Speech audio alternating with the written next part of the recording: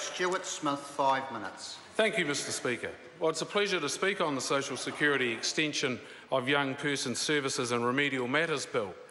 Mr Speaker, I'm going to focus a little bit on jobs, but before I get to that, this bill is going to extend youth services to all 19-year-old beneficiaries with children and 18 and 19-year-old beneficiaries without children considered at significant risk of long-term welfare deficiency.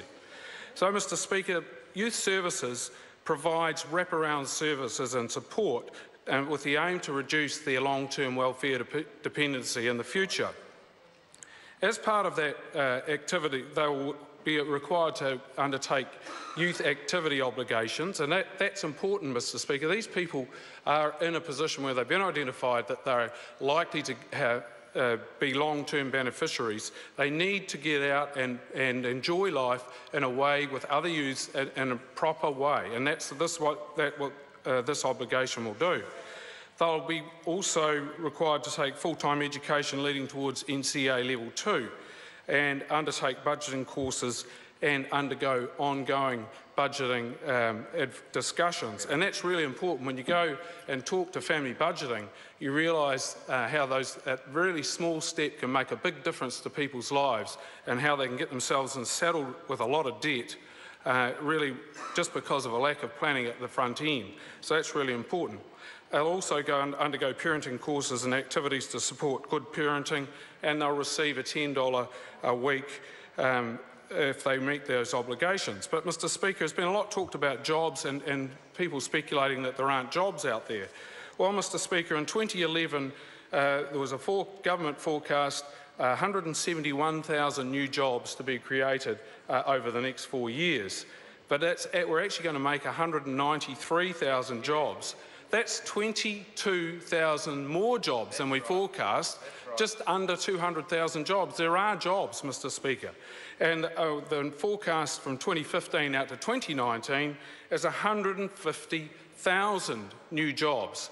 And to illustrate what that really means at the sharp end, Mr Speaker, I was talking to a contractor in my electorate who is desperate to employ New Zealanders, Mr Speaker. He's an RSE employer, and he would love to have Kiwis so that he can have long-term people in there to help supervise. But the difficulties of getting people is really quite stark.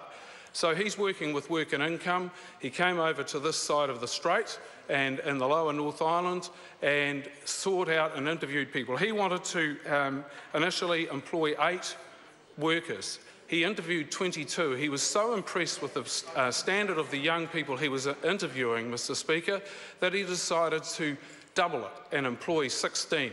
He took those 16 people back over into Marlborough to work, and the reason he came to the North Island is that piece of water between the Cook Strait is quite a barrier for those people. It's to get those people out of their environment, and with all those services that's being provided by Work and Income to help these people and ease them into work, it's really working. Out of those 16, 4 have since dropped off, but he's now got 12 people. That's 50% more than he went over initially to employ, and they're working out well, but it does take time.